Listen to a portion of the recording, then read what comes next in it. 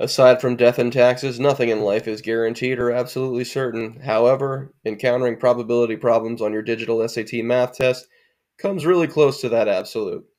My name is Will. I'm with Principia Tutors and Consultants, and we're going to be going over some probability-based strategies today.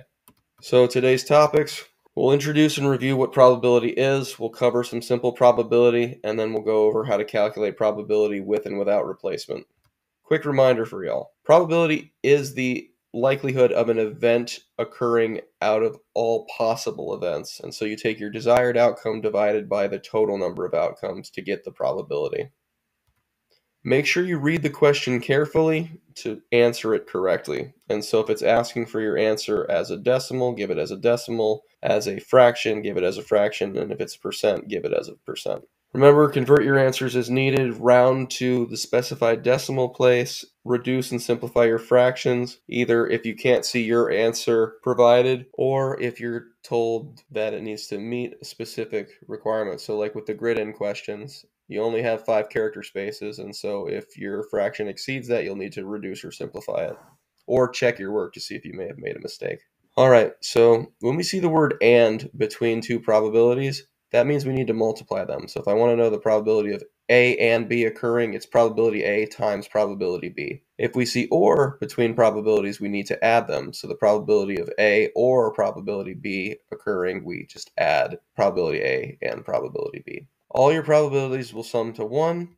The notation we'll use for probability of an event occurring would be P event or P outcome. The likelihood of something not occurring, denoted by P naught, is just 1 minus the probability of that event occurring. Okay, so with and without replacement, what does that mean?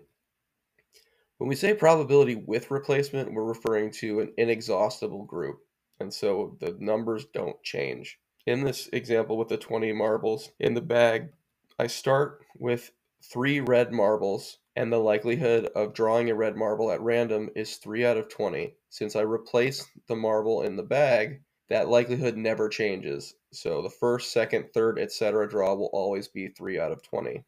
Without replacement deals with an exhaustible group, which means as I draw marbles from the bag in this example and don't replace them, I am changing individual probabilities with each draw. So the first pull, again, is going to be 3 out of 20, but then with 1 less marble in the bag, 1 less red marble specifically in this instance, I would then only have a 2 out of 19 chance of drawing a red marble. And this would reduce until after drawing 3 marbles, there's just no likelihood of me pulling it. And so this would account for the change in the total. As you draw more and more marbles, you're reducing both the total number of marbles and the individual number of specifically colored marbles. All right, let's try a problem without a graph or figure. So take a moment, pause the video, attempt to solve it on your own. We'll jump back in a couple seconds. All right, whenever you're working on problems like these, I recommend using your scratch paper or note-taking tools to keep track of your solution steps to make sure you can avoid any simple errors. So starting with the given and known information, we have 300 total, and 210 of the total have already been accounted for, leaving us with 90 customers that purchased coffee ice cream that Wednesday. So the probability of randomly drawing someone who did purchase coffee ice cream would just be 90 over 300, or 3 over 10, or 0.3, or 30%. So the question would specify how to provide your answer.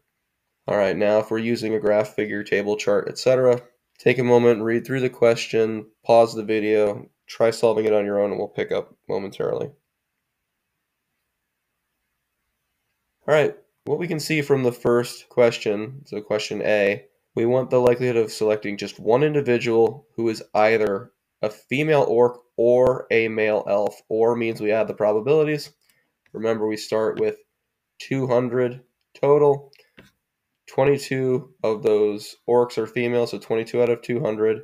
28 of the elves are male, so 28 out of 200. And so the probability of either an orc female or a male elf would just be 22 over 200 plus 28 over 200. So you'd get 50 over 200, which reduces to 0.25. Why am I leaving my answer as 0.25? Because the question specifies give the answer as a decimal. For part B, it says and. It wants us to first select the orc male and then the male elf. So the and lets us know we need to multiply the probabilities. Orc male is 78 over 200. Elf male is 28 over 200.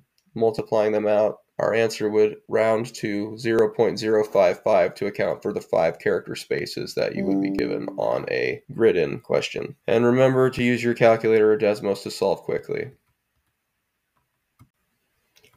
Alright, let's do some probability with replacement without the accompanying graph or figure. So this problem, we got 12 cards. As stated, for students, it notes that we are replacing the cards each time, so it's shuffled back in. Pause the video, try to solve each of the parts on your own, and we'll review together in a couple seconds.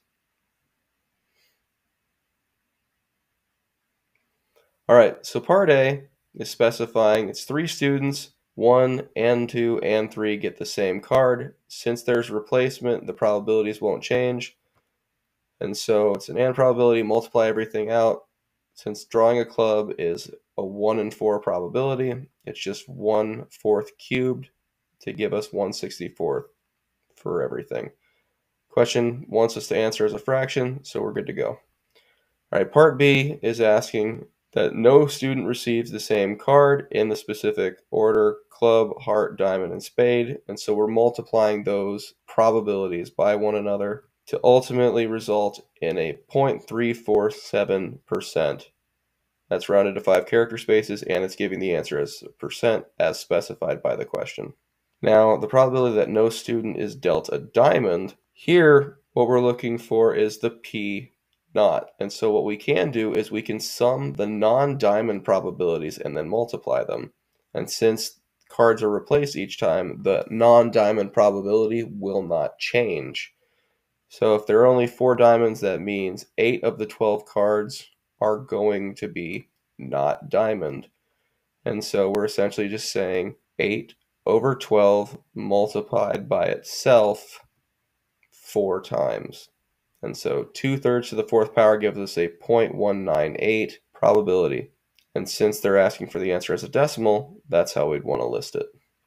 Okay, now what about if there isn't replacement with these cards?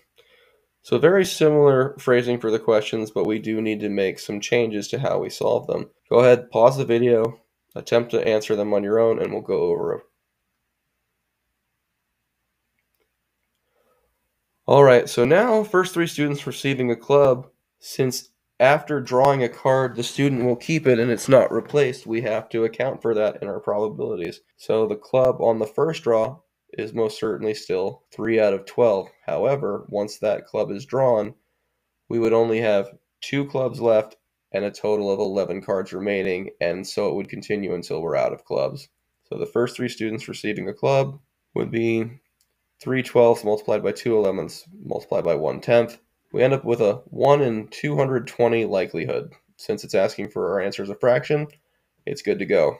The second question wants our answer as a percent, and now it's saying no student, or the students receive the cards in that order. So no student receives the same card as another student. But now without the replacement, the likelihood is going to decrease. The total number of cards will decrease with each draw. And so as we start with the club, 3/12, but then the chance of getting a heart is 3/11 because now we haven't changed the number of hearts, but the number of total cards has changed. So on and so forth until we end up with 1 in 165, which is about 0.606% rounded to 5 character spaces.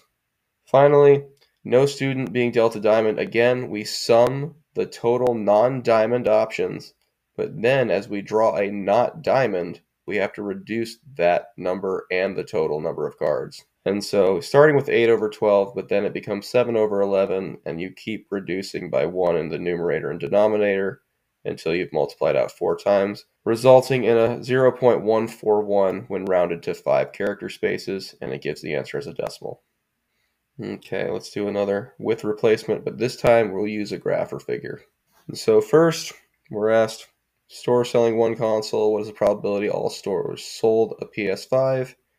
Make sure you give your answer as a percent. Just be sure to note that any store means we need to multiply individual probabilities for each store. With that clue, pause the video, attempt to solve it on your own.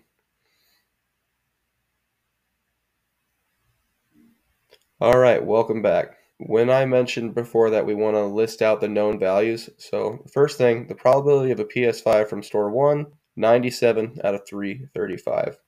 From store 2, 116 out of 335. I'm just using the values given from the table. That's where the numbers are coming from. And from store 3, it's 111 out of 506. And store 4 is 145 out of 445. And so if I want to know all stores selling that console, I would need to multiply all of these probabilities, and that would yield a 0.717%. Seeing as we've been asked to give the answer as a percent, we're good to go. Now for this next question, without replacement. And so three consoles sold from any store on Saturday, the probability none of these are Switch consoles. And so make sure you give your answer as a decimal, round to the nearest thousandth. And so it wants us to calculate the probability that no Switch consoles are sold. So remember, just like we did with the cards, tally all non-Switch consoles for the stores. So with that hint, pause the video, attempt to solve it on your own. We'll review shortly.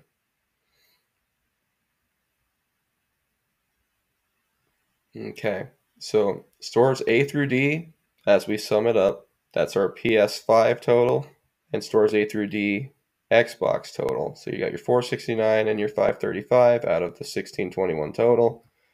And so essentially, summing them gives us our not Switch totals for all the stores, which is 1004 out of 1621.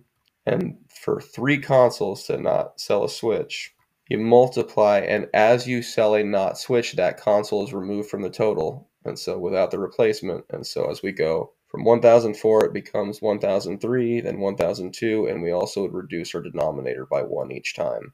Multiplying these out gives us a likelihood or a probability of 0.237 rounded and left as 5 character spaces. So it's rounded to the thousandth, as we were told, and it also meets the criterion for a grid-in of 5 character spaces.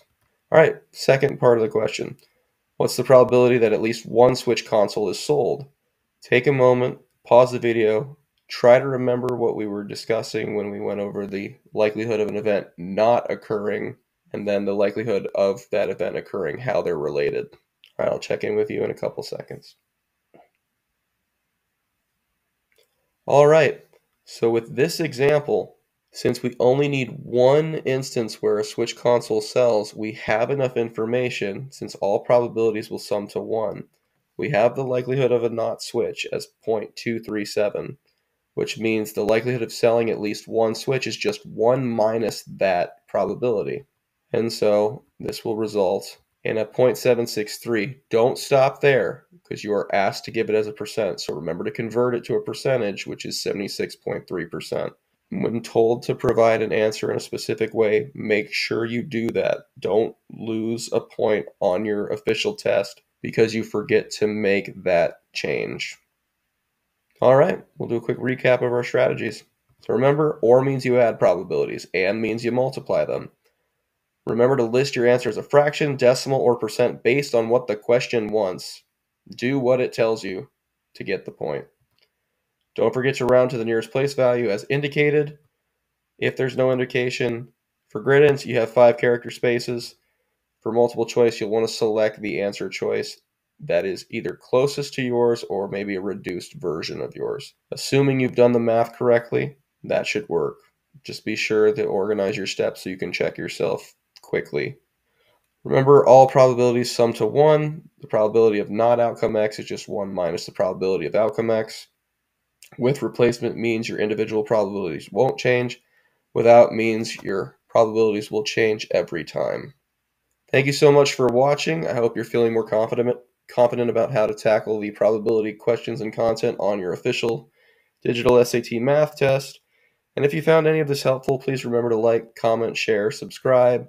Check out our other videos in the channel. And thanks so much again. This is Will with Principia Tutors and Consultants, signing off.